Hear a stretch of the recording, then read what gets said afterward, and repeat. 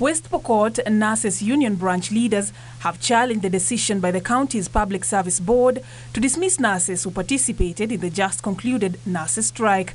The union's branch officials have now threatened to paralyze services at hospitals until those fired are reinstated. Hii ndio county ambayo imeonyesha nia kama hii kwa wafanyikazi wake.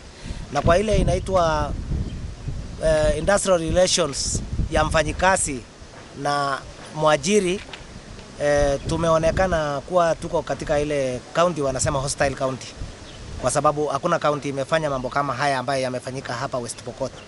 Meanwhile, the government is in the process of constructing 4 specialized cancer centers in Mombasa, Nakuru, Nyeri and Kisii.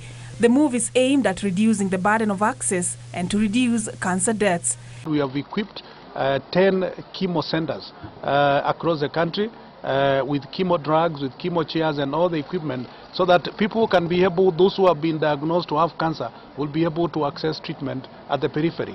Not going to Kenyatta, not going to MTRH, Moi Teaching and Referral Hospital. Elsewhere, residents in Samburu County have decried the poor state of roads and lack of enough water in the county. The locals are demanding the construction of water dams and modern roads to be included in the National Development Program for Vision 2030. Tunaweza taka barabara ile safi, maji pia naye iwe tupate maji kwa sababu ni kidogo, naye tena maendeleo mingi sana, hata biashara, barabara pia naye tunataka iendelee kama ile makaunti zingine.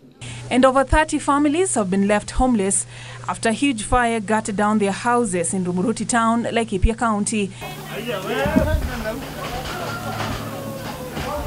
The fire broke out at around 9:30 p.m. from one of the timber houses. No casualties were reported, but nothing was salvaged from the angry flames. Tunaomba usaidizi kwa kila mtu ambaye atakuwa na usaidizi asaidie hizi familia zimeashwa, kwa sababu tumechomekewa na kila kitu. Maploti kama 3 hivi imechomeka yote ikaisha. And finally, Kilifi County Governor Amason Kingi has faulted the manner in which the 7.2 billion shillings Galana Kulalu food security project was being implemented.